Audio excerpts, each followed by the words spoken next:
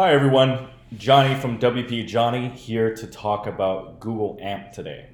So what is AMP? AMP stands for Accelerated Mobile Pages. This is Google's own mechanism, their own protocol to march a few steps further towards digital world domination. So let's cover what it is. So I've got some pages open already, and okay, I've already got this page open. So here are the promises, great web experiences, what it is in action. Here are the benefits. So these are the main benefits. That your web page, your page speed, your page load speed improves. It's much faster across all devices and platforms. That's really important because mobile page loads are usually pretty slow. It makes building the pages easy and reduces developer overhead. So the idea is that you can build mobile-friendly pages without as much like CSS and special coding to make things style and look right. And then AMP can be applied across various web points, touch points. So this is, again, just so that AMP, your website can be shown throughout different web services and apps and still look pretty and look nice and easy to click around, easy to function with.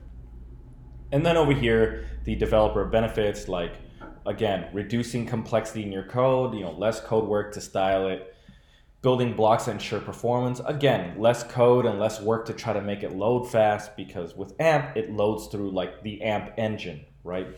The AMP rendering, web page rendering engine. And then here it is, build a sustainable future for the web for everyone. It's open source. Okay, that's a bunch of crap. I don't understand. I don't understand that part. So, and then here, a few more. Make your pages discoverable and all that. So what does it mean? So what does all this mean to the regular user? What is all this is? So this is Google's promise. It is a web-based component framework that you can use easily to create user-first websites, stories, emails, and ads. So I'm going to just correct that. I'm going to correct that whole line, and I'm going to say, it's so that you can easily create Google-first websites, stories, emails, and ads. So what AMP is a framework that you install to your website. You can install it on your WordPress or whatever other CMS system that you use. You install AMP onto your website. And then what does it do? What are the advantages? The number one advantage for many people was that when you visit your site on a mobile device, it shows like the AMP version of your site. So what is the AMP version of the site? I tried digging for an example. I couldn't find it. It looks like this. It's like Google's framework takes over, and it looks like a very like uniform, like just kind of bland, like kind of a generic styling. So it makes your website styling generic. You may like this if your theme is ugly, doesn't look nice. Or if your theme is so like bloated and loads so slow, you might go, you know what, Google AMP like really speeds up my site. It makes it run faster. So you may like that. The other thing that people use Google AMP for is the belief. Oh, here you go. I'm sorry. Here's some designs. So it turns your site into this kind of generic look, right? Easy to click. And I'm sure you've seen many sites on Facebook or on mobile where they have this kind of generic look. It's a title, some little description, and then a little thumbnail. Title, description, thumbnail, and then you click through and it just goes very fast, right? Yeah, so this is kind of like the AMP version, AMP friendly. Again, very generic, and it kind of turns all sites into this generic look. So the other thing is that people feel like you need to have Google AMP in order to be shown and featured on top stories, like in Google search. So they believe that it that it helps your search engine rankings, that it helps your posts get distributed out in the web by Google. So is there truth to it? Maybe a little bit. I don't think it's enough. I don't think they really do that much. And then anything about Google helping your ads or your leads and your click-through rate. So I found some sites that I agreed with. This is a little bit of confirmation bias here. They felt that Google AMP did not really help their placements, didn't really help their conversions. really didn't help their traffic, wasn't worth keeping.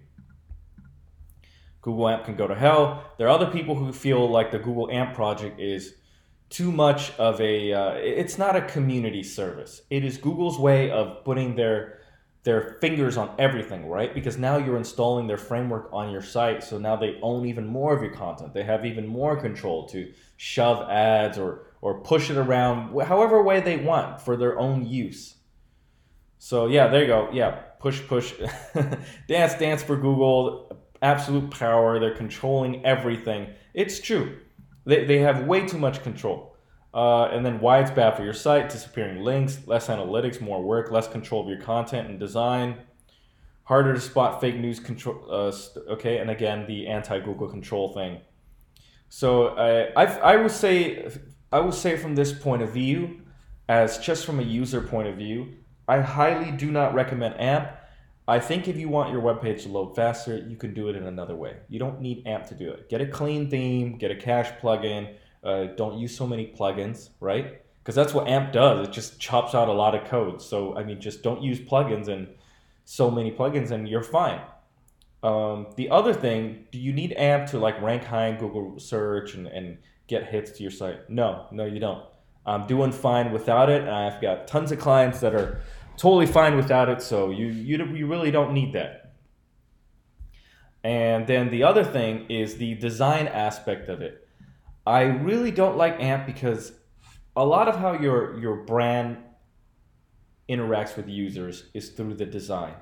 And the moment you chop out the design, you chop out the uniqueness of your design. And your site could be ugly, by the way. It could be ugly, but even the ugliness is part of its brand. People recognize its quirkiness.